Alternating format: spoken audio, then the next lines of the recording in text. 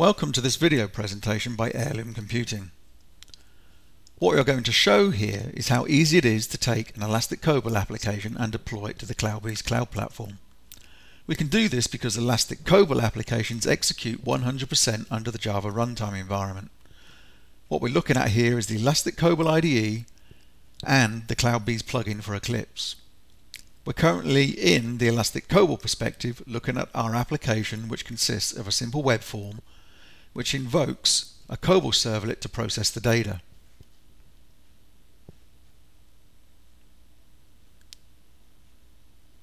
We also have a simple XML file, which is the deployment descriptor for the application. So let's now switch to the CloudBees perspective. The first thing we're going to do is to create a new CloudBees project, and we will use this as a template to host the existing COBOL application and deploy it to the cloud.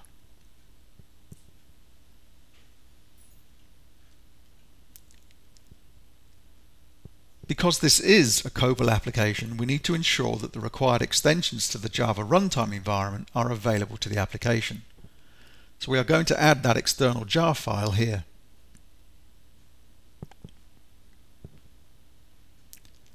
Let's now drop the COBOL application artifacts that we looked at earlier into the CloudBees project. The application's web form is placed here.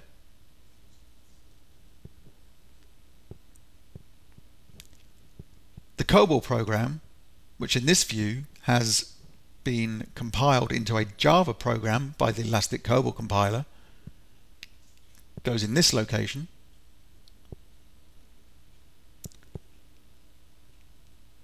And finally, we're going to take the deployment descriptor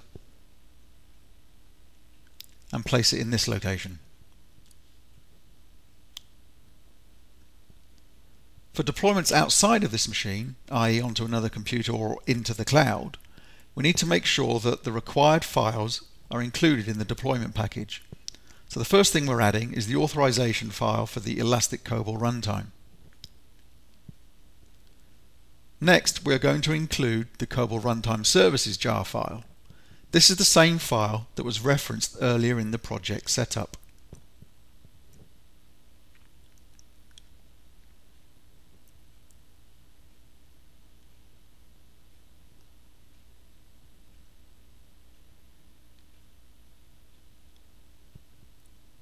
We are now ready to deploy the application. So first, let's deploy the application locally.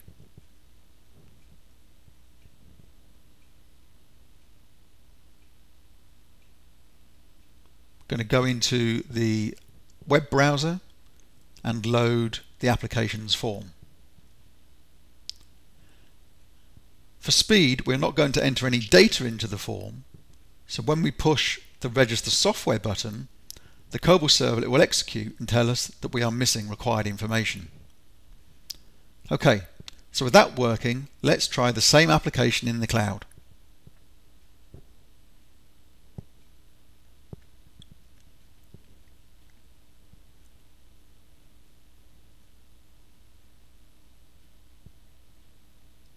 The application is now in the process of being deployed to the CloudBees platform.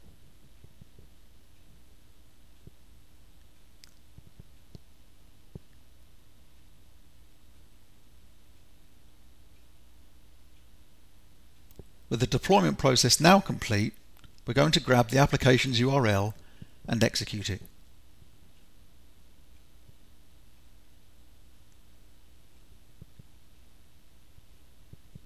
Once again, without any data entry, we will see exactly the same result as before when we ran the application locally. So to recap, we've seen how, in just a few minutes, it is possible to take an existing COBOL application and seamlessly deploy it to the CloudBees platform. Any organization with high value, trusted COBOL workloads can now deploy those workloads to the cloud. This has been a presentation by Heirloom Computing, empowering enterprises in the cloud.